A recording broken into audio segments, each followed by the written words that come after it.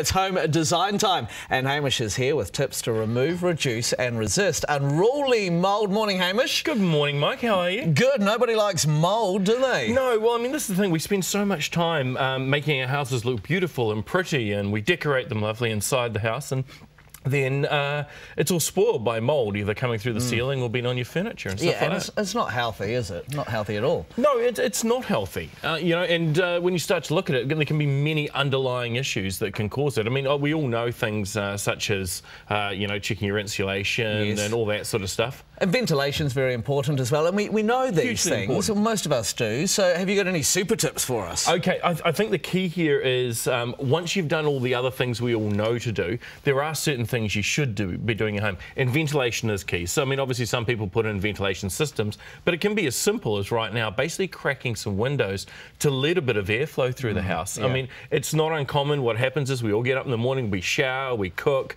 we create steam, we create moisture. We've been sleeping in a bedroom, maybe with the bedroom door shut. The house is full of moisture, and then off to work we go. Yeah, that's right. And I tell you what I noticed just recently, actually, it's good you brought this up, because I pulled the bed out, and where the mattress sits along the wall, there was a little bit of mould. Absolutely. And the funny thing is we often put our headboards and our heads in bedrooms against external walls. That's right. And external walls can be one of the main problem areas that you see, particularly if you have a wardrobe on an exterior wall. Typically you should not have one, but it does occur. You know, the end of a wardrobe in certain rooms can be on the outside. That's an area that's exposed to the cooling and the dampness moving through the walls of the house. A lot of older homes like that. More modern homes, you don't really seem to get the problem now. We've got cavities to stop moisture. You've got, you know, soffit details now, so you don't run into issues there. Insulation is the walls, which stops the imbalance, and of course double glazing and stuff like that. Right, okay, so there's some really good tips there. Is there anything technical that we can use? Yes, now you can get a hydrometer, okay? So I think here's the key. If you've cleaned your house down and you've removed the mould and there's still a problem occurring, you should get something like a hydrometer so you can check. There we are, picture on the screen. Okay, cool. I mean, you're talking about something from your DIY or your hardware store between $7 and $20 odd. Oh, nice. It's not an expensive thing to get, but what it's going to let you be able to do is to actually quantify how much moisture is in a room or in part of a room, and you should probably measure this daily to plot it across a week so you can see if there's an actual problem or if it's just a problem across a few days. Right, yeah, because, you know, just steam from the shower. If you're having a shower and you leave the doors open and the steam rolls into the room next door, it can, you know, cause some really big problems. It can. So I mean, you really monitor it. We like it. Yeah, monitor it. I mean, you really don't want anything over 65% humidity in the room. So if you're consistently bringing up 65, it's probably going to be a slightly bigger problem. And areas that can occur is maybe you should actually go and check your roof. This is before winter comes. It's funny how if you've got a concrete roof, you can get a crack in the grouting up on the top and the pointing. Maybe a little bit of moisture is getting in just over one part of the roof, and that's why you're getting moisture leading to mould. Houses that don't have soffits, a lot of these built in the 1980s. Spouting goes in, you know, it hangs off the side, no soffit iron, building paper runs down underneath it. That building paper on a 35-year-old house can have receded and broken down over the years, which means water is actually moving back in with the wind. If your spoutings and downpipes haven't been cleaned out, you know, it could be splashing back in. There can be lots of problems. Okay, good. Well, I'm loving all this. So now that we've identified the mould, how do we get rid of it?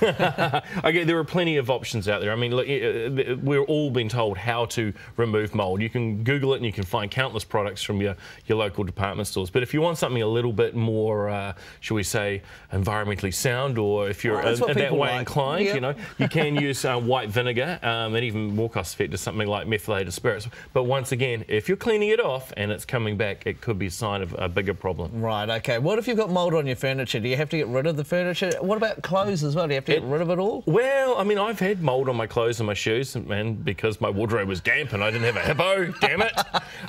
It might have been because the wife sent all my clothes down to the spare room, which very rarely gets opened up. But that's a debate for another time. Well, at least she's not sending you down to the spare room. That's exactly right. Yes, ideas there. If it gets into soft furnishings, it can be hard to remove. If you've got a couch, for example, and it's got really inundated with mould through it, it might be time for it to go. This is why you probably don't want to have your couch hard pressed up against the wall. Yeah, because this is it. People sort of fit things in. Things I've seen that are a bad idea, Mike, with soft furnishings, which is, you know, highly susceptible to it. Mattresses put on floors. Wow, that's a bad idea. True. The moisture content builds up into the bed, and I've seen it rock carpet out. Right, okay. So you need to think about no, you need to think about what you are putting underneath your bed. But I think the key to it really is going to come down to, if there's no major problem, then the problem really is ventilation and how you're dealing with moisture in the home. So think about things. There are options: shower domes, home ventilation systems, etc. Nice work. Okay, and just quickly before you go, what's a good preventative? Because mould can spread, so we've found it. There are a few products out on the market now. There are certain types of carpet that have mould inhibitors in them. Yep. They've got, like, I need to check my word for this, poly or plastic additives in them. That might not sound so exciting, but it's pretty good if you don't want mould to eat it. Brilliant. People have seen the carpet getting eaten around the edges. That's carpet beetle, because the wool carpet's got too much moisture. Nice. There's a problem there. Other things, you can get paint additives, and companies like Resine sell additives for your paint as mould inhibitors. They also sell you stuff to help clean the mould off your ceiling safely. Brilliant. Okay, good work. That was great. Thank you. I learned a lot today. Thank you so much, Hamish.